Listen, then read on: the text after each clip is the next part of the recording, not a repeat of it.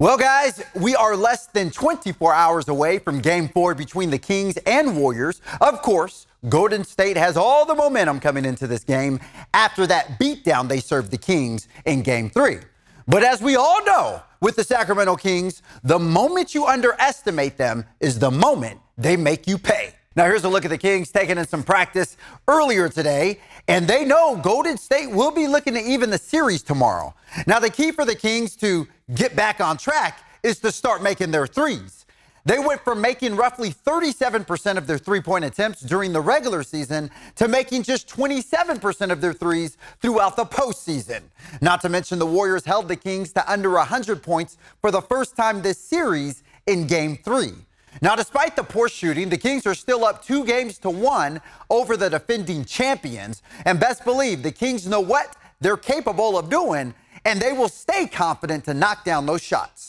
I'm confident. I put enough work in it. I just got to have the confidence to go out there and shoot it consistently. I'm always trying to get guys open, so I just got to be more aggressive sometimes. I feel like, if anything, they're going to be way more aggressive. They're getting one of their best players back, so it definitely changes, and they have a chance to tie the series. So they're going to come out just like Game 3. I think in the playoffs, every game's a life of its own, but being in certain situations makes you a little bit more comfortable than going through it the first time. I remember my first playoff game, I was like,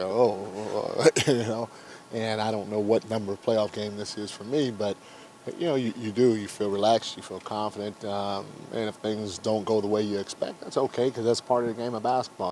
Now, ABC 10's Matt George was inside of Chase Center for practice earlier. That's right. See, we have people all over the place. So, Matt, tell us what you saw inside of practice today.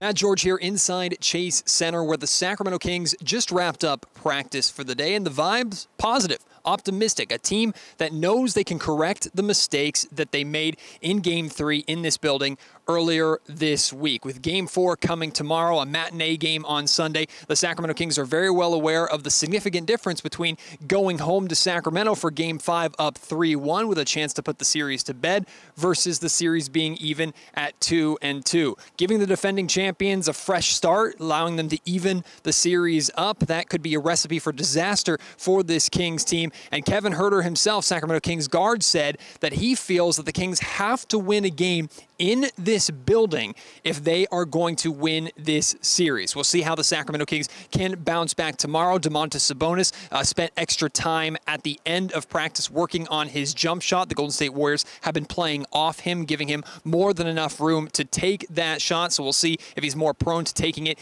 in Game 4. One thing's for sure, despite the early start, I'm sure the energy level in this building is going to be second to none. From the Chase Center, Matt George, ABC 10 Sports.